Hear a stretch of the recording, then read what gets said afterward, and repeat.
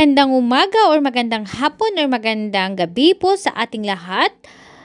Ngayon po magluluto po tayo ng ating tuna sisig with red egg or red egg tuna sisig. So ang kailangan po natin ay ang ating mga basic ingredients, ang ating kamatis, onions, sibuyas and our laya or ginger. Pwede rin po kayong maglagay po ng inyong garlic if you want po, okay lang. So, slice po natin ng ating kamatis.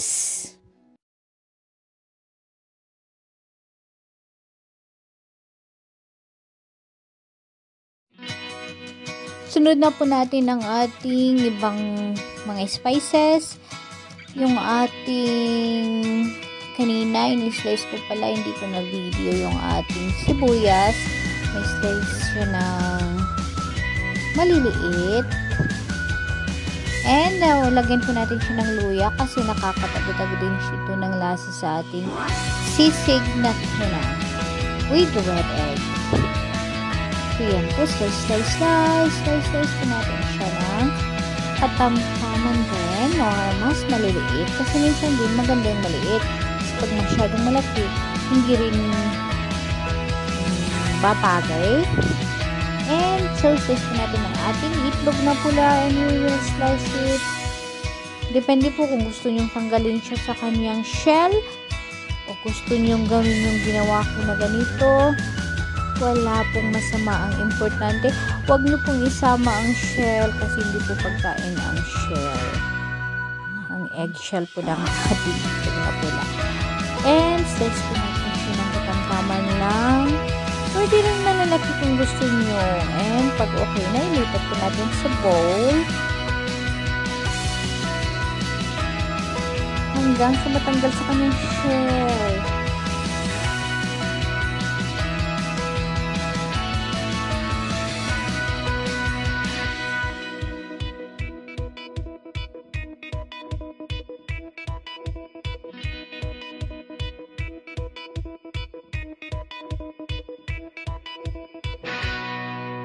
Pwede na po natin painitin ng ating palayok. At pag mainit na, lagyan po natin siya ng mantika. And pag mainit ang ating mantika, ilagay na po natin ang ating spices, ang ating unang, ang ating kamatis, luya, ginger, tomato, onions. Pwede pong lagyan ng garlic or bawang din kung gusto nyo. And you can use more or lesser sa mga sangkap. Kung favorite po ninyo, wala pong masama doon. Kasi ako, pag nagluluto ako, tansya-tansya lang. Maliban lang pag baking talaga. Kasi baking is a science. Yung pagluluto nito, depende rin yun sa lasa natin. So, kung gusto nyo mas marami yung sibuyas or mas marami yung kamatis, pwede po ninyong dagdagan yung kamatis. Yan po. And stir po natin siya. Stir lang siya ng stir.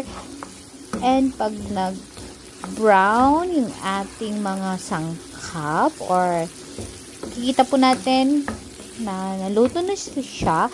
Kasi yung iba gusto nila half cook yung ating mga sangkap, yung kamatis at saka sibuyas. Sa kanilang sisig, pwede rin. Ay, bakit nasunog? Nasusunog. Ano ba yan? Wait. Ooh, that's it. Patalastas. Anong nangyari doon? Ba't may ganun?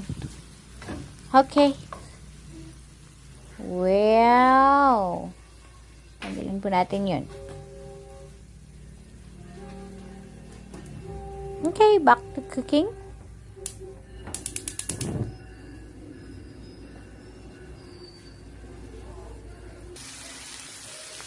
Okay, buti hindi nasunog.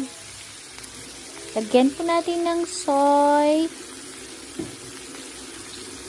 Or you can add your favorite patis. Or your fish sauce. And stir po natin siya para hindi po masunog. And ilagay na po natin ang ating tuna. Ang gagamitin ko dito na tunang dilata is yung San Marino. Kasi yung napansin ko dito, maganda yung texture nito or yung slice niya. And grind siya at mas marami yung laman kaysa yung isang brand. Promise. Mas marami ang laman nito. Bagay na bagay. San Marino. Hindi po sponsored. Pero yan po ay magandang brand. San Marino Corn Tuna. Kaya ganyan po yung mas fine po yung slice. And mas malasa. And may sarili na rin siyang mantika. Kaya yan po ang ginagamit ko sa mga pasta and this. Lagyan po natin siya ng paminta and stir po natin hanggang sa gusto nyo i-overcook or hindi. Okay lang. Nasa inyo po yan. And pag okay na siya, dagdag na po natin ang ating red egg, our salted egg, or our, how do you call that? Itlog na pula. Kasi it's red. Bakit itlog na pula? Yeah, it's red, kaya itlog na pula in Tagalog. Yan po, i-stir po natin siya. Stir, stir, stir. Ulit.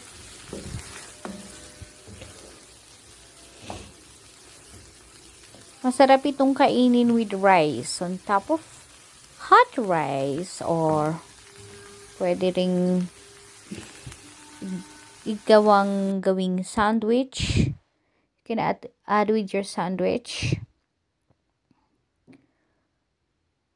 So I slice a parsley or coriander. Oh, it's celery pala, sorry. Yeah, and yan, ilagay po natin. Para may kulay naman ang ating sisig. Kasi naubos yung aming onion leeks. Kaya, gumamit ako ng something green. So, inilagay ko na itong celery. And yan na po, pwede na po natin siyang i-serve. Masarap siya. While still hot, pwede rin natin siyang lagyan ng itlog on top of it.